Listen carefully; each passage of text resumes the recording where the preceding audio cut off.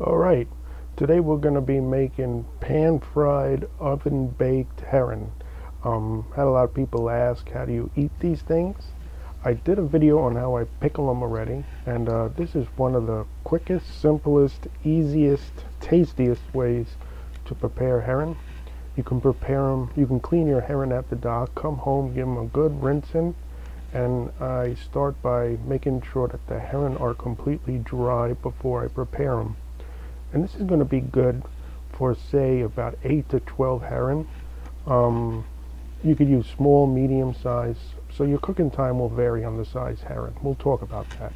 We're going to briefly go over the ingredients to pan fry, oven bake these here herring.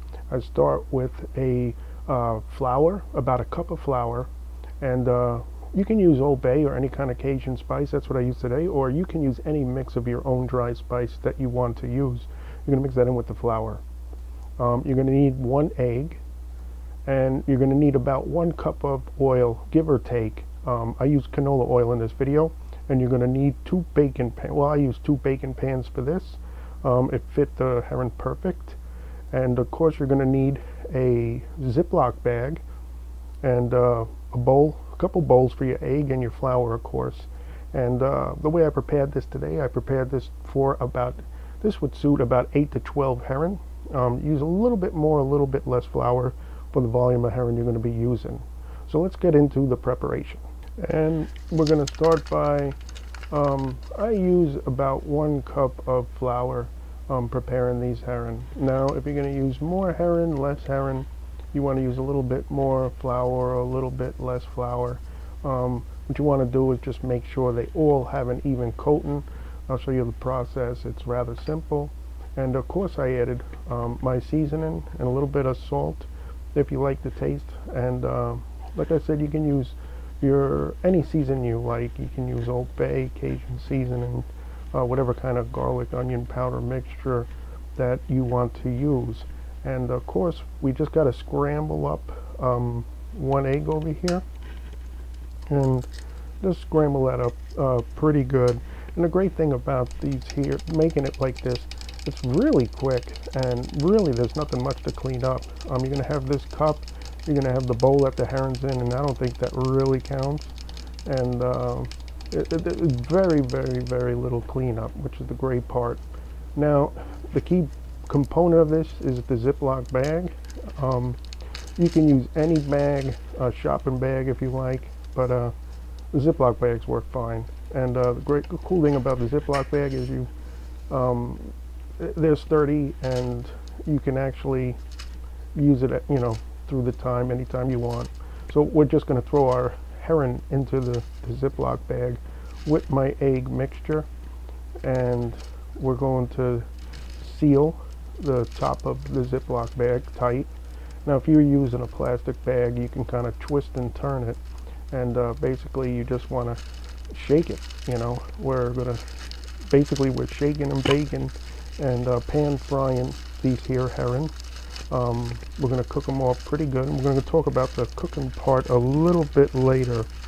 And but just make sure that you get egg, that they're egg on the surface of most of all the herring, maybe inside the body cavities and whatnot. Give it a good bunch of twist turns and whatnot, and that's all we're doing here.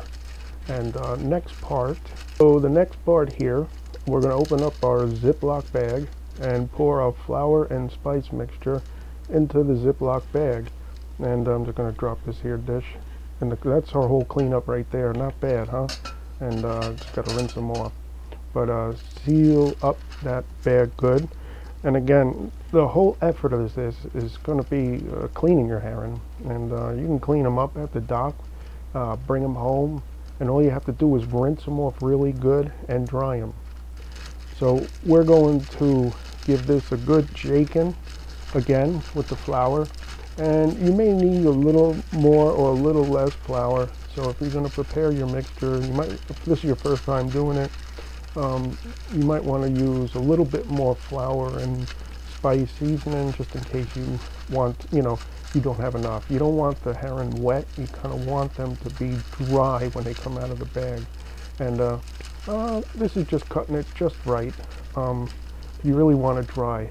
Now I'm going to use, I just eyeball everything, so I'm going to use about 1 cup, and might got to be about 1 cup in the end of about canola oil, if that, for these 8 to 10 herring. But you just pour it on the bottom of the pan, kind of just sift it around and whatnot. And I use 2 pans for 10 herring. You can use a bigger pan, 1 pan, and whatnot. But we simply just are now going to place the herring into our baking pan. You want to leave a little bit of space. That's important. You don't want the herring sticking together as they're cooking in the oven. I'll show you later. You kind of have to lift them up off the pan sometimes, but they rather a little bit of oil, just enough so that there's a little bit of oil just above the fillets. And I'm just preparing the second pan here, and we're going to make sure that there is space between the herring. And I use all different size herrings here. If you're using smaller herring, your cooking time is going to be shorter. You use bigger herring, it's going to be longer, but we'll talk about that in a little bit. And I just put zap a little bit more oil just over the top of the herring, not much, and I just make a line as such. We are making pan-fried oven-baked herring, and let's talk quickly about time and temperature. I do about 400 degrees for about 60 to 80 minutes, usually on the higher end you want to cook them. And what we're going to do is we're just going to place our pans in our preheated oven for about 30 to 40 minutes, and we're going to let these guys pan fry for about 30-40 minutes. So after pan frying about 30-40 minutes, depending on the time of your herring, give or take, it's not too important, you want to take your herring out. And this step really adds, you can leave them in there, but I like to get the juices or the oils of the fish, and what I'll do is now I'll just layer those oils right on top, and now they're really going to cook good. And I do this 30 to 40 minutes in, and I really do this by feel, touch, texture. There's no specific time. I want to get those herring to a beautiful golden, crispy, brown, bubbly perfection goodness. And what I'll do is I'll let them cook, and another 15-20 minutes in I'll check them before they're completely done, and I'll repeat that process again. I'll put those juices and I'll just right on top. And I should have mentioned, you're going to have to clean a spoon, but you don't have to do this step, but believe me, you're going to want to do this. Okay, so now let's reiterate, they are done. I like to cook them at about 400 degrees for a total time of 60 to 80 minutes, more or less, give or take, depending on the size of your herring. If you're using herring fillets, the process is going to be much, much shorter, but it will be the same. You want to take them out in the middle somewhere, check them, and you want to baste them with the oils and the juices. And I like to check them. Look at that golden brown delicious goodness. I just kind of eyeball it as they're cooking, and you want them to cook such that the bones are going to be soft, so you can make sandwiches with them later when you're done eating them. I like to let mine get to room temperature before I eat them. I don't like to eat them piping hot. I let them sit, and the herring kind of does its own thing at room temperatures. Those oils in the herring firm up, and you can eat them right through the bone. You can eat the bone, you can peel them off the bone. But I like to cook them to a point of you touch them with the top of the spoon, and you can feel that golden goodness, and just going to plate them up. And the beauty of this recipe is it's quick, it's easy, it's simple, fast. You clean your herring at the dock, you come home, you rinse them more thoroughly, you dry them up. Reiterate, it's real simple, just some flour, your favorite spice, egg, shake, oil up your pans, put them in the pans, bake, baste, and whatnot, and really cook down to a delicious golden goodness. I eat them just like this, and I eat them cold. Again, I like to eat them best served at room temperature.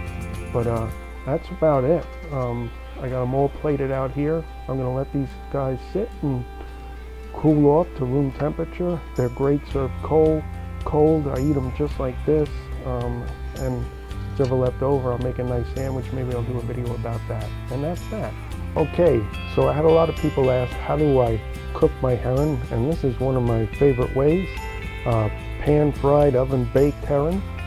Quick, easy, simple, no cleanup. But I am going to get going. I hope you enjoyed the video. I hope you enjoy the herring. So thanks for watching. Please like, dislike, comment, whatever you have to say. Subscribe to the channel or not, unsubscribe. And remember always, fish your way or cook your way. And thanks again for watching. Have a great afternoon, night, day, evening, wherever you are.